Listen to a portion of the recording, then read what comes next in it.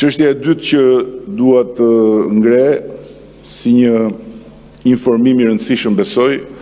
është se kemi filluar të angazhojmë një grup për të angazhuar 300 nxënës të shkollave profesionale të viteve të treta dhe të katërta të lidhur me fushën e rindërtimit dhe për të filluar trajnimet e tyre në mënyrë që t'u japim mundësinë të përfshihen në punën për rindërtimin dhe njëkohësisht përmes kësaj pune të fitojnë një eksperiencë të drejtë për drejtë në kantierët e rindërtimit. Ashtu si kundër në ditën e vijim, Ministri I Shtetit për rindërtimin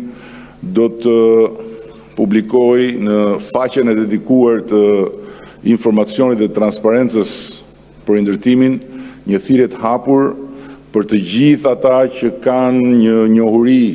në të gjitha proceset e ndërtimit dhe që duan punë. Sado absurde që duket, është fakt që një nga sfidat më të mëdha të këtij procesi është nevoja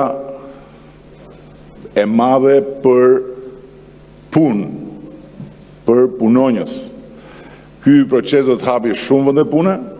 dhe këto vende pune kërkojnë punonjës me një kualifikim të caktuar në të gjitha proceset e ndërtimit. Që do të thotë që ne nga njëra anë jemi të përgatitur të kryejmë trajnime për gjithë ata që kanë nevojë për një trajnim plus, nga ana tjetër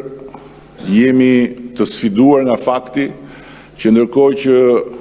ka shumë mankesa, s'kemi punë, ka shumë vende pune dhe do krijohen nga ky proces shumë vende pune të tjera, të cilat mbeten bosh për shkak se ata që ankohen që s'kan punë, duan punë shteti, kryesisht,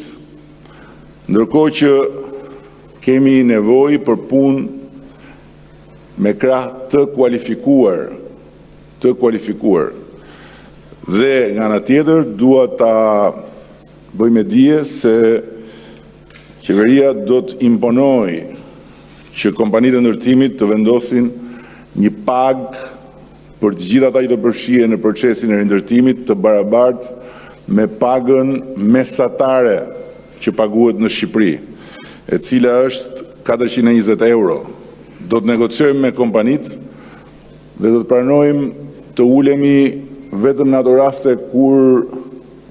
do të jetë arsyetuar ulja dhe asnjëherë nuk do pranojmë që kompanitë të paguajnë për punëtorët